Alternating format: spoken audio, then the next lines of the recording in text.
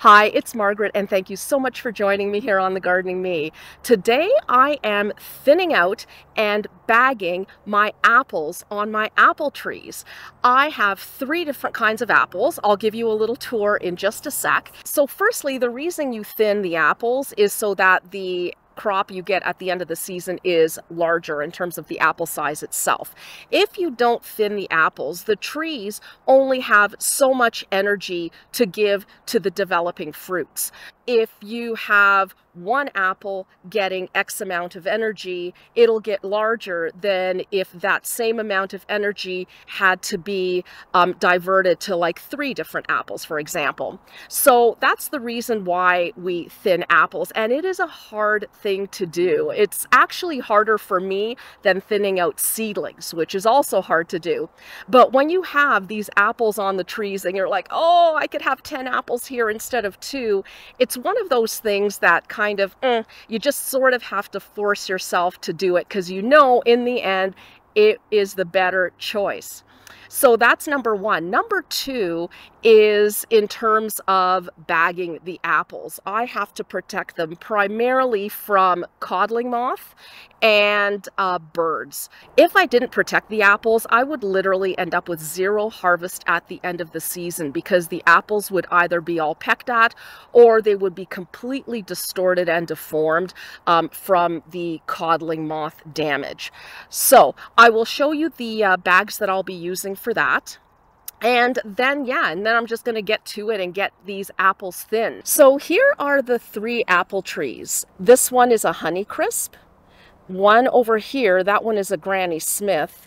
And then the most productive one I have is right over here. And that one is a Haralson. Just a little bit of background info. I've had these trees for many years. I think probably 8 or 9 years. I'll put the exact time when I first planted them on the screen, and I'll probably even put a few shots of what they looked like a few years ago because, you know, they have grown quite a bit. The most exciting thing this year, though, is that the Honeycrisp finally bloomed. So after all these years, I've had apples off both of the other trees, but this one hadn't even bloomed. And my understanding is that Honeycrisp is not what they call a precocious tree that develops really quickly and bears fruit at a young age. So it took its sweet time, but I am super excited. And I'm also super excited because we had some late frosts this year. We were still getting frosts near the middle of May, near middle to end of May, like, you know, the 20th, 23rd, something like that, which is really unusual for us. And I was pretty much certain that that was going to be the end of the apple harvest for this year. But no, they have apples on them and it's amazing. So let's just take a closer look here at the Honeycrisp one. There aren't a lot of apples, but there are a few. So here, see, we have these here and then down here. So I thought for a second that was some damage, but no, it's just a little bit of a petal there. Over here. So yeah, there's a few. Even though this doesn't have a whole lot of apples on it, I am still going to thin it out. I don't want energy going to that tiny one there when I have ones that are much bigger like that. I have to say, Granny Smith is one of my favorite apples in terms of fresh eating. I really like that tart flavor, but this tree has not really been the most productive at all because I don't even know what it is. The apples will often just fall off before they're ready to harvest at the end of September, early October.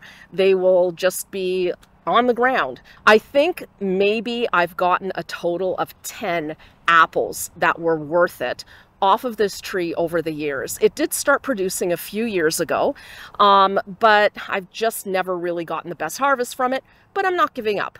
Every year is a different year, and you know, it's never been a very prolific tree in terms of how many apples are set on the tree. And even this year I'm looking around and I really don't see that many apples. I mean, I see a nice one right here.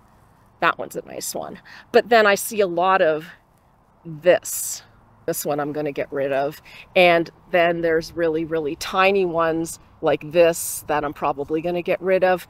I mean, I'm looking at this tree and I think that if I get 10 apples bagged off of this tree, I'll be lucky. But then here, this one here is the pride and joy of my little apple orchard here. This is Haralson, and this guy has given us beautiful harvests for the last, I don't know, 6 years or something like this.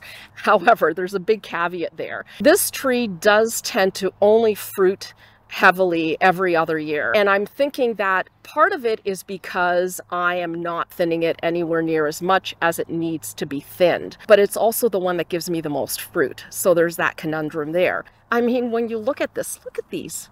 Look at these apples here.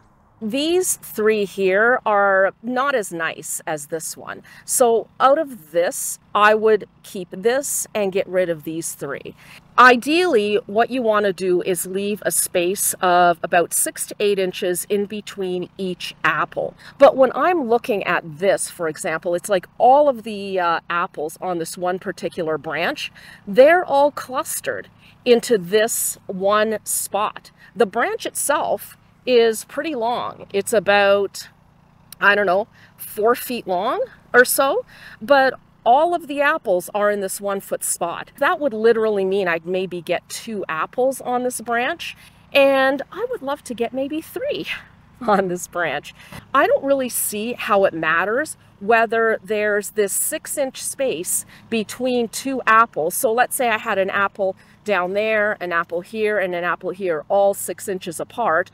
Or if on this very same branch, I left 3 apples all together in this one kind of 1 foot area and left those to mature. If anyone knows the reason, do let me know. Look at these beauties. I mean, this is going to be so hard to figure out which one to thin. I mean, they all look gorgeous. So the one thing I do want to point out though, and we saw it on that grouping there, and you know, I see it all over, is that some apples already have this. And what this is plum curculio. It's this little insect that basically makes a hole in the apple and deposits an egg in the apple. And when it does that, it leaves this mushroom-shaped kind of impression on the fruit. Now, I'm not overly concerned about the plum curculio on the apples themselves, because what happens is that the apple is such a firm fruit that the eggs are not able to develop because of that. They get crushed. I'm really not sure what happens, but usually that damage is surface damage. I mean, maybe like, I don't know, a tiny, tiny little sliver inside the apple, but it's really nothing to be worried about. Not like in soft fruits. Like when I get it on plums, for example, then usually that plum is no longer good for eating. But when it gets on apples, I've noticed it's not a big deal. Now, if I wanted to make sure to completely avoid this curculio damage without using any kind of spray or insecticide, I would probably have to bag these apples when they are teeny, teeny, tiny. I mean, when they're, you know, the size of what, like a cherry maybe, or even smaller. And I just don't feel the need to do that. Before I do anything else, let me talk about the bags I'm using. So I have a couple of different kinds of bags. I bought these guys last year, and these are actual proper fruit bags, fruit protection bags with drawstrings, I think it says. And I don't know whether they're any better than just regular bags that you buy. Like these other ones here are just gift bags. What are they called? Favor gift bags. The only thing is that it's hard to find the gift bags in a larger size. These here are 5 by 7, and the fruit bags are just a little bit bigger at 6 by 8. And I know last year I actually used the gift bags and I used a couple of the smaller sizes and it was a huge mistake. So I got this larger size and I'm pretty sure that should be enough. But what I'm going to do is I'm going to start off bagging with these guys. And then when I run out of them, I think there's 25 to a bag maybe, and I have 4 bags. So when I run out of those, then I will switch over to these. So let me just show you quickly a close-up of how I'm going to thin and bag a fruit, and then I'm going to speed things up after that. Okay, so here we have a branch here that has a couple of fruit here on the end, one over here. This is the nicest truss here that I can see. So I'm going to look here. And of course, what I'm going to do is pick the largest one, but also I'm going to keep in mind that if it doesn't have curculio damage, so much the better. So here, from what I can see, definitely these 3 are the smallest. So I'm going to take those off first. And I just use my little snips here because I don't want to risk damaging the tree here. So I'm left with these 2, and they're both pretty good. They're both pretty nice. I think out of these 2, this one is the nicest, and neither of them seem to have curculio damage, but I'm just gonna go like this, take this one off. Then I'm going to take these bags. Make sure you get ones with the 2-sided drawstring. It makes it so much easier than the ones that only have the drawstring on one side. But it's easy peasy. You just kind of cover up the fruit like this, and then you pull the strings on both sides until it's tight around the bottom of the stem, not near the top of the fruit, but around the bottom of the stem here. It doesn't matter if you squish a few leaves, that's okay. And the apple will just continue developing around this and fill it in. So now I am going to go down here, and what I think I'm going to do is, these ones are a little bit smaller. Let's see. I'm going to take this one off here. This one is nicer, I think. These 2, I think, are pretty small. So I don't think I'm going to leave those on. I'm going to take both of those off. Just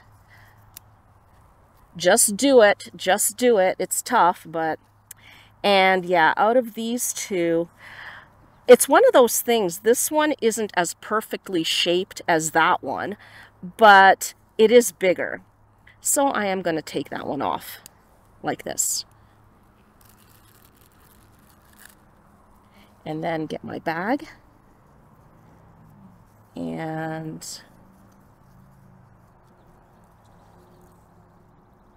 there. And now I have a second one that's bagged.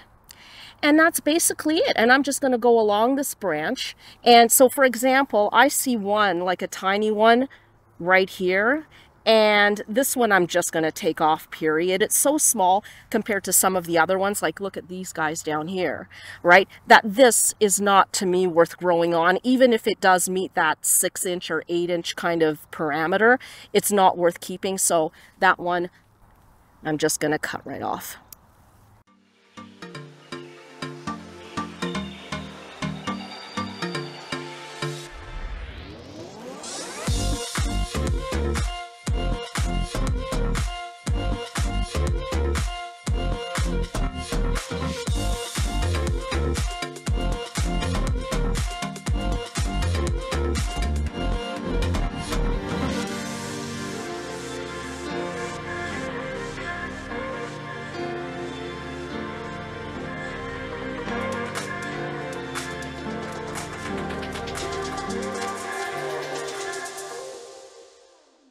Okay, I am done.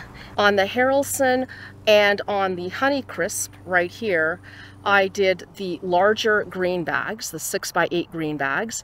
And then on the Granny Smith, I did the just standard little gift bags. The green ones are proper, in quotes, fruit bags.